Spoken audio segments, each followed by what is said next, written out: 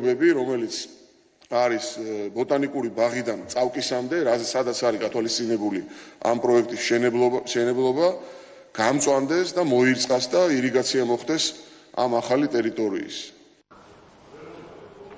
პრემიერ-მინისტრმა დღეს გაამხნევა საკუთარი თანაგუნდელები და მოუწოდა მათ უფრო თამამები იყვნენ პოლიტიკური განცხადებების გაკეთებისას. გიორგი კვირიკაშვილმა აღნიშნა, რომ სიმართლე არის მათ მხარეს და გარკვეული შეცდომების თუ სწორი მიმართულებით სვლის მიუხედავად, თავარი არის ის, რომ როგორც ის აღნიშნავს, მათ აქვთ არჩეული სწორი გეზი და მოსახლეობა ამას ხედავს.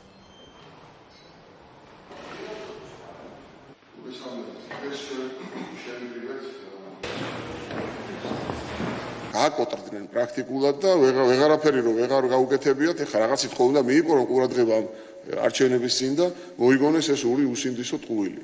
მაგრამ ჩვენი მოსახლეობა ამას ხედავს და მე მინდა ვთქვა, რომ ჩვენი გუნდის წევრები, პოლიტიკოსებიც, როდესაც შენ მართალი ხარ, ცოტა უფრო თამამად არის საჭირო ამ სიმართლის თქმა და არავის არ უნდა მოერიდოს, რომ თქვათ რაზეა საუბარი. საუბარია მილიარდ ლარზე მეტ ინვესტიციაზე. მე მგონი ჩვენ ინვესტორები გვჭირდება.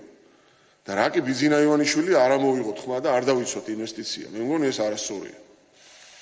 საუბარი